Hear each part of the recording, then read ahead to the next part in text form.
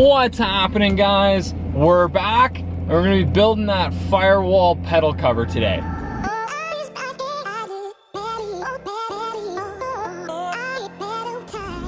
Alright, so a quick detour before we get rolling on that that firewall pedal enclosure thing. I was looking at my intake tubes last night and I realized that last time we went and bought the aluminum bends to build all of our intake charge pipes, they gave me one that was the wrong size. So we need to go pick up some more 2.5-inch tubing. So I got the little guy with me in the back seat there. We're gonna run into Calgary and pick up some tubes.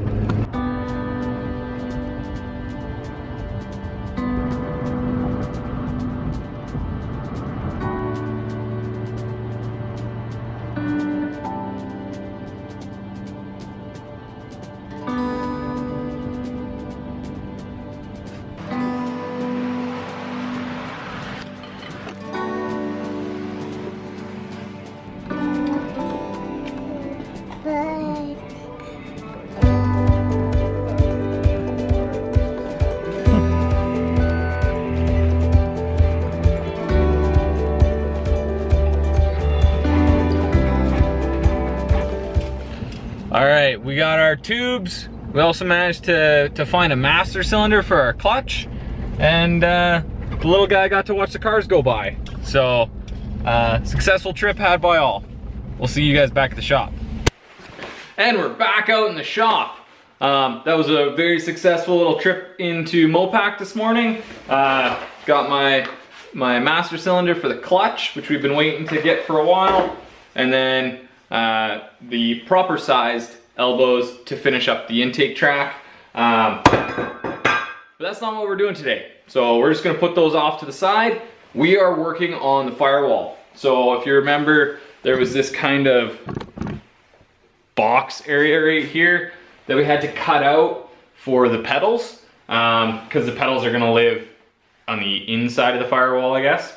So we have to build an enclosure around this to seal them up. So I took the panel that we cut out and mounted it up here with just 2 rib nuts on the front there. And then I've got started building this kind of side panel here. So it'll screw onto the firewall here and we'll weld it onto this guy here.